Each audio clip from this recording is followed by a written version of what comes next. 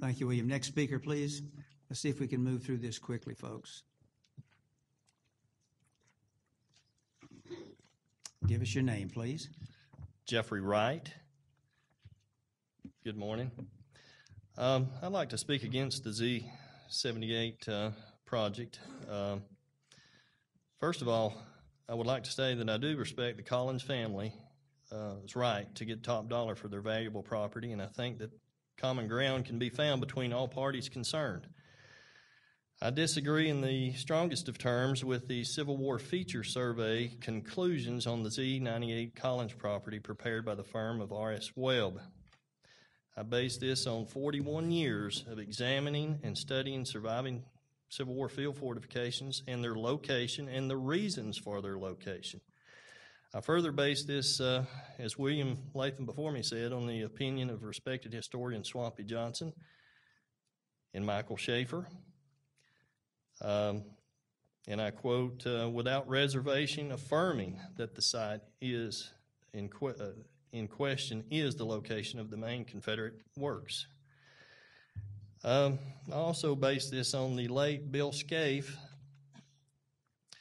who was a noted historian, author, and map maker.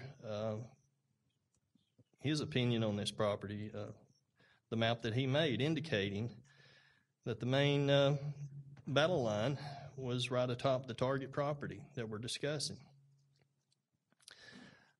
I also base this on the undeniable results of the 1998 EDAW map prepared for the National Park Service for the remaining traces of the Lost Mountain Brushy Mountain line and the Mud Creek line. That map indicates it's undeniable. It's right on this property. I further disagree with the assessment of R.S. Webb on this matter based on what William went into great detail before me about the Wilbur Kurtz handwritten notes. Mr. Kurtz was probably the most authoritative person on the war in Georgia, dead or alive, that I can think of. You can't underestimate what he made in his handwritten notes. Having some degree of knowledge on the subject, I've never doubted the identity of these berm features on the Collins property. I've been stomping through North Georgia woods looking at old abandoned road beds, Civil War features since 1975. I've looked at erosion gullies, fire breaks, agricultural terracing that were sometimes wrongly identified as Civil War trenches. These are Confederate Civil War earthwork features on this property. They are exactly where one would expect to find them, on high commanding ground, with a rain-swollen stream between you and your enemy, with skirmish or rifle pits at or near the bottom.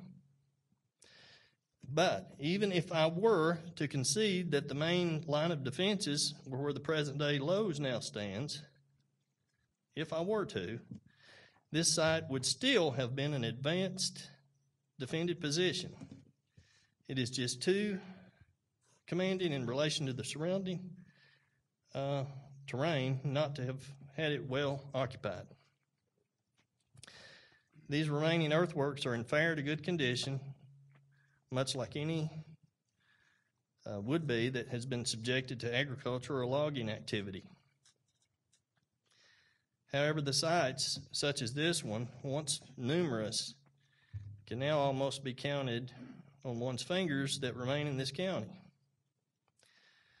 I believe that we should make a concerted effort to be good stewards of our remaining historic resources. However, in the spirit of compromise, many of us from the historic community have suggested the developer could acquire 2 half-acre lots off-site nearby with pristine earthworks on nearby Summer Garden Drive, in lieu of saving any of the somewhat degraded earthworks on Z-98, or with an earlier version of this project that eliminates all of the housing portion of the development on the north side, thus saving the best surviving earthwork remnants. So we have been willing to compromise, and thank you for listening to my comments.